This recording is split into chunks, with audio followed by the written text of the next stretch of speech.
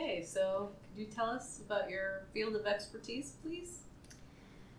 Okay, so I'm a psycholinguist and an educational linguist, and I look at reading acquisition in children, and specifically I look at the acquisition of reading in Arabic among Arabic native-speaking kids.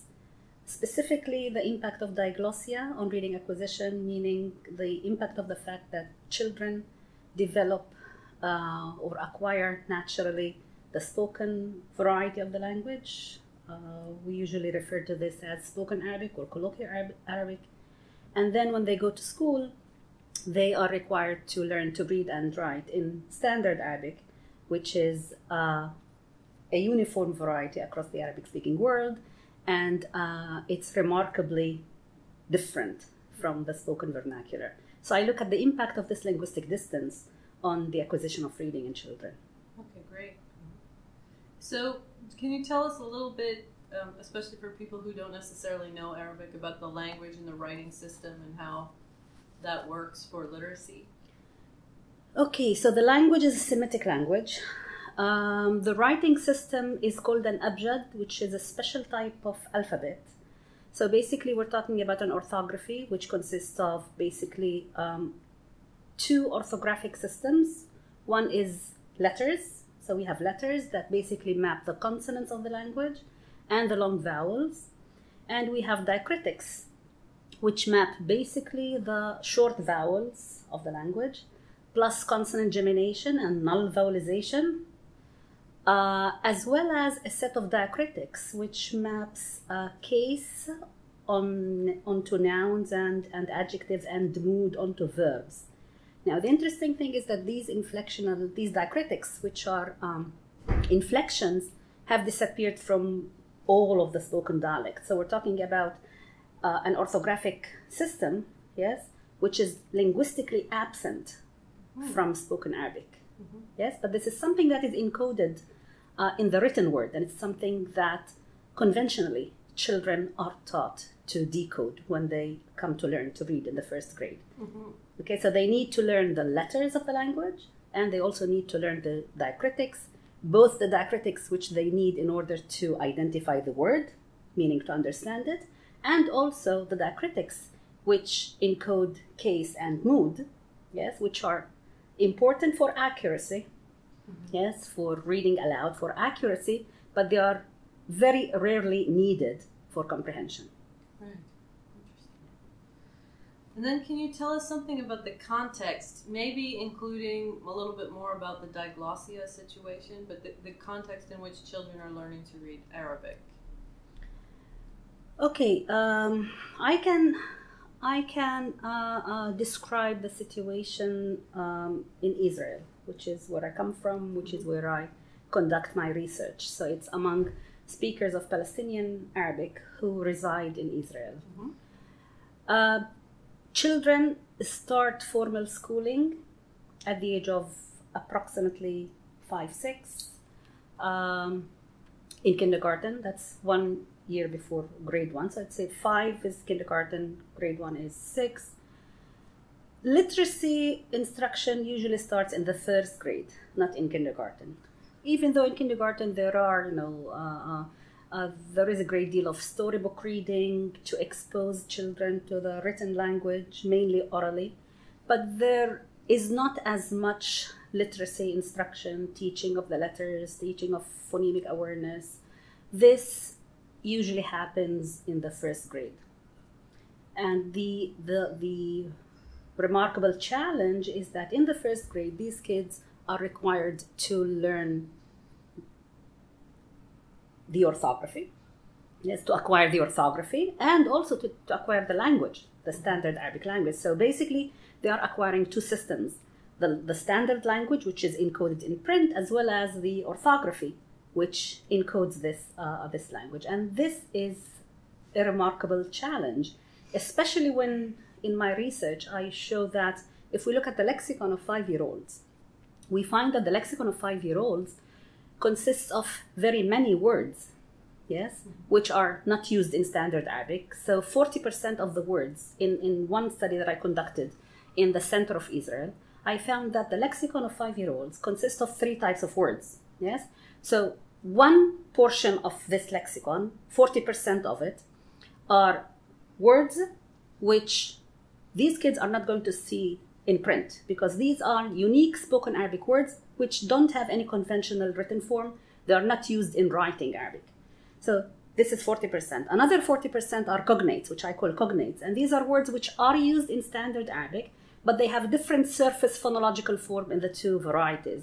So this would be a word like dhahab for gold, which would be dhahab in standard Arabic and dahab in my dialect. Yes? And of course, the phonological distance can vary from 1 phonological parameter to 8 phonological parameters. So that's another 40% of the lexicon of 5-year-olds. And 20% of the lexicon are the identical words. So these are the words which these kids are going to encounter in books. Yes, only 20% of the words in the lexicon of 5-year-olds maintain the same phonological form in standard Arabic.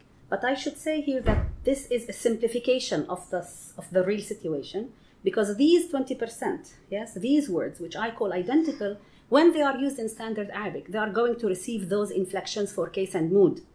Yes, so they will eventually be phonologically different from the form used in spoken Arabic, with all of these inflections added at the end of words. But nonetheless, when we look at these lexemes, when we only look at the lexeme, the word, we find that 20% of the words maintain an identical form, what I call an identical form. Now, when we think about the orality literacy gap, this is a huge gap. Yes, this is a huge gap, which of course has very important implications for the acquisition of literacy. Yes. Just as a follow-up, so do they also, the children that you work with, have to learn Hebrew at some point? Or yes. Not? And yes. when does that happen? Okay, in Israel, Arabic-speaking kids, according to the Ministry of Education, are taught Hebrew in the 3rd grade as a second language. Yes. So Arabic-speaking kids, yes, speakers of Palestinian Arabic in Israel, are Arabic monolinguals. Yes, when they start the reading acquisition, they are monolinguals in the sense that they speak mainly Arabic, and many of them are not exposed to Hebrew because they come from either villages or little towns. And even when they live in cities, research shows that even when Arabs live in mixed cities, they live in isolated places. So Arabic-speaking kids then start out as Arabic monolinguals. In grade 3, they start learning Hebrew as an additional language, but mainly I would characterize it as a foreign language for many of the kids.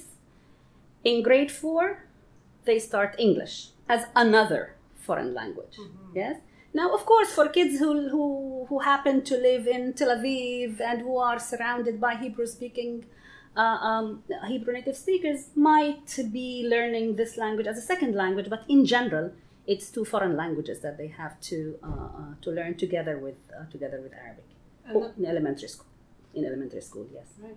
And those are 3 different scripts, or would you say Hebrew and Arabic are relatively? Yes, yes, 3 different scripts. The Semitic, the Hebrew and Arabic as 2 Semitic languages are very similar in structure. They are very similar in morphology, for instance. Both are root-based languages. In both languages, we have consonantal roots, which basically represent the meaning family of the word, and there are word patterns which give us the categorical and phonological form of the word.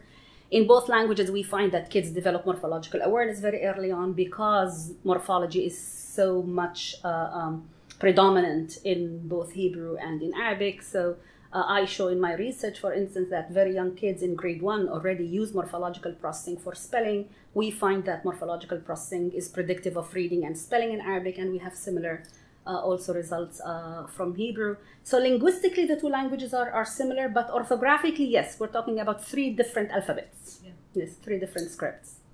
Great. Do you want to say any more about what it takes for children to learn to read in Arabic? My main interest, as I said, is the impact of diglossia on learning to read. But of course, there are other interesting aspects of learning to read in Arabic.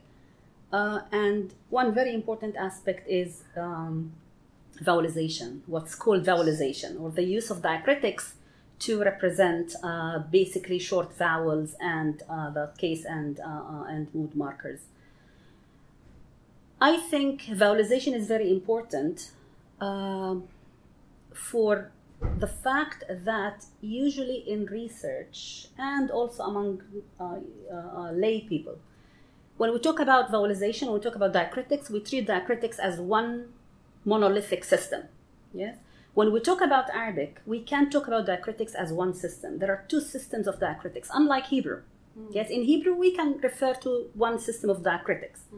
In Arabic, we have to distinguish between two systems of diacritics, which I call in my chapter with Ronnie Henke in 2014, phonemic diacritics and morphosyntactic diacritics. The phonemic diacritics are those diacritics which kids need in order to identify the word.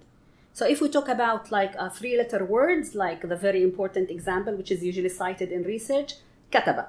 Yes, so it could be kataba, it could be kutiba, it could be kutub. Okay, it's a homographic form. Now these diacritics, yes, are important for lexical access. You need to know if this is kataba or kutub or kutiba. But we have to distinguish this system from the second system, which I call the morphosyntactic diacritics, which appear at the ends of words. Yes, usually at the ends of words, but they can also be one letter before the end of the word if we have clitics added onto the word. Now, these are important, or what I think, or the reason why I think it's important to distinguish between the two systems is because this second system, this latter system, is not a system that is needed for word identification.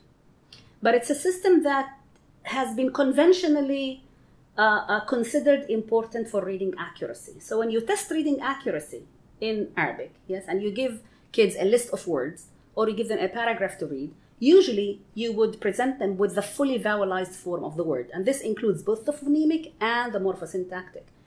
But what we find is that, okay, first of all, before we look at what kids do, we know that the phonemic diacritics are things that they need to understand. But those morphosyntactic are not. Yes, we all, as adults, as skilled readers, we all read the default orthography, which is unvowelized, and we all understand what we're reading without these diacritics, the phonemic and the morphosyntactic. Yes, but the thing is, when we look at diacritics, we treat both as being the same, but we know that these are two systems. They have two different functions. They have two different distribution in the language, and they have different relationships with reading development. Yes, so. And that's why, for instance, when we look at reading accuracy and comprehension, if we take accuracy of the fully vowelized word, we find that it doesn't correlate with reading comprehension. Yes, or we find that, for instance, when you give the word when you ask kids to read the unvowelized form, it's significantly more difficult for him than the vowelized. Yes, but when the two are confused, we don't know why this is so. Is it because of the phonemic diacritics? Or is it because of the morphosyntactic, which basically native speakers do not master? Yes, and these kids at school are only taught about these diacritics. So what I try to do in my research is to look at these two systems separately, to try and understand the contribution of these two systems separately. Yes, and I think this is very important to also start to adopt in thinking about relationship between accuracy and reading comprehension in different languages and different scripts, and also how do we define accuracy? Yes, do we define accuracy only in terms of being able to recode the word as it's represented in the orthography accurately, or are we talking about accuracy as another way of looking at lexical access as word identification? In English, when we say word reading accuracy correlates with reading comprehension, yes, we basically imply that word reading accuracy, meaning word recognition, word identification, correlates with comprehension. But when you do accuracy in Arabic, you're looking at something different. Mm-hmm. Yes, our definition of accuracy has also to become less Anglocentric, yes, and take into account the characteristics of the language and of the orthography. Right. Yes. So, this covers a lot of the questions. Is there anything else you could tell us about the extent to which there are elements of reading and writing that are not covered in the Anglo-centric view of reading? That's a very important one. I mean, that's huge. Anything else to say about that? Well, the issue of the linguistic distance, which I look at when I study reading development, is very important. But I would like just to again emphasize that when we talk about linguistic distance, we also may be talking about two different things. So linguistic distance, when we think about, for instance, speakers of African American vernacular English, yes, learning to read in standard English, and we think about linguistic distance.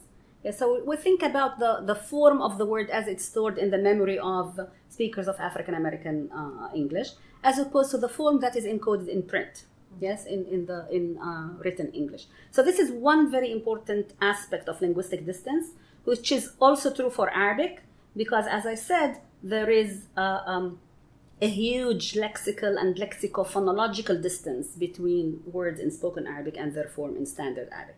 So this is one very important aspect. But in Arabic, there is another aspect, yes, and that's, again, the morphosyntactic diacritics, which I talked about.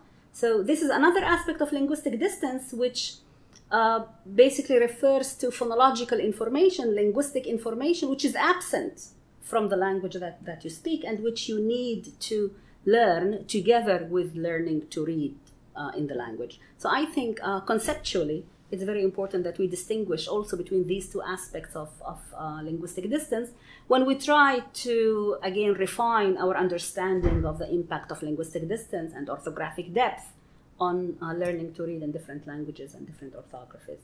Great.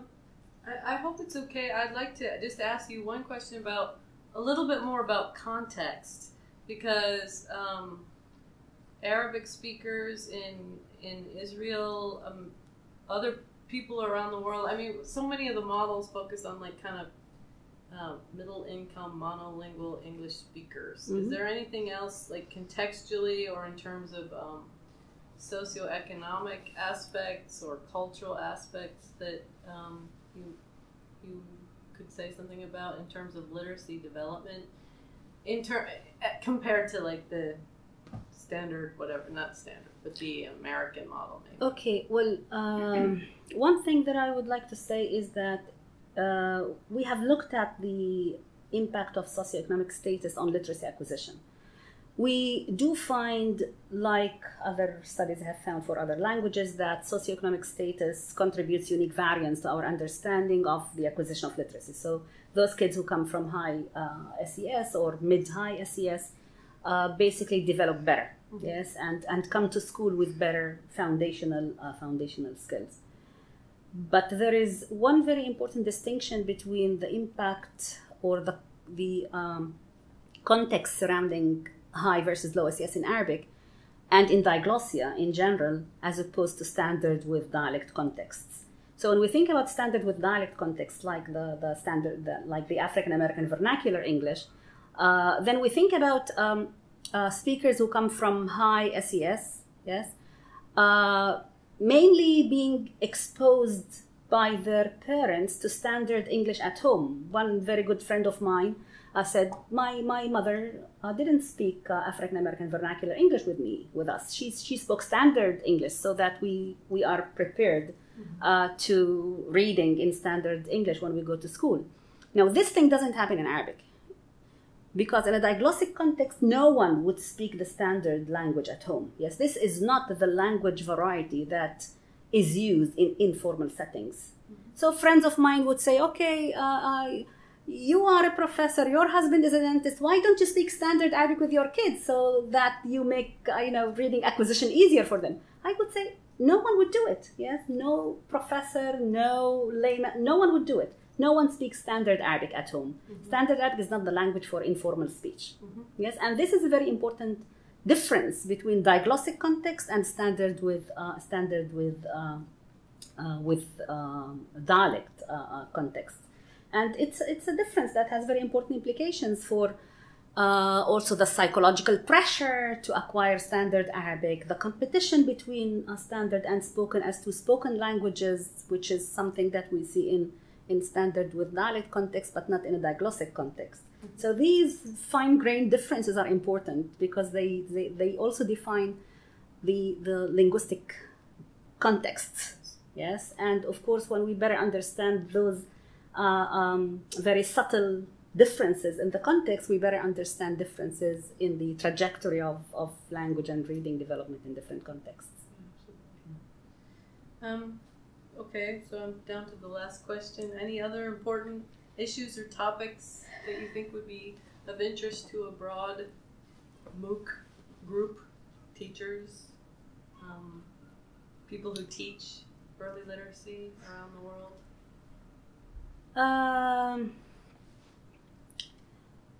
Well, the topic of dyslexia in Arabic, yes, which is another thing that I look at. What predicts dyslexia? What is the manifestation of dyslexia in Arabic?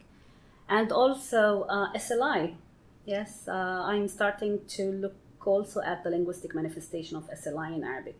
How do we? Well, first of all, how does SLI manifest itself? How does it show up in speakers of Arabic? Do we see similar deficits to SLI in other languages, or do we see different deficits? Do we see different gains also? I mean, there may be also some gains in the fact that morphology is very rich, and therefore, when you have phonological, and that's what I show for dyslexia. Yes. So what we show for dyslexia is that kids have phonological deficits. They also have morphological deficits, yes? But their deficits in phonological processing is larger than the deficit that they have in morphological processing. So basically the signature of dyslexia in Arabic looks like the same signature of dyslexia in all other orthographies and at least alphabetic orthographies, yes, and language. So it's a phonological deficit. And what we find is that they appear to rely more on morphological processing. Yes. Well, it takes time until they can do this. Mm-hmm. Yes. So we see, for instance, in spelling, they start to develop in spelling only in the 4th grade. Yes, and that's probably because in the 4th grade they have accumulated knowledge and lexicon, which enables them to use morphological processing in spelling. And morphological processing is very important in spelling in Arabic because of velarization spread, which makes some letters homographic, and therefore you need to recover the word pattern in order to figure out how to write the word. Is it t? Do I write t or ta? So I hear t, yes, but I have to write t because that's the word pattern, that's the morpheme. So there is this issue about the deficits as well as the strength when we think about dyslexia and when we think about SLI.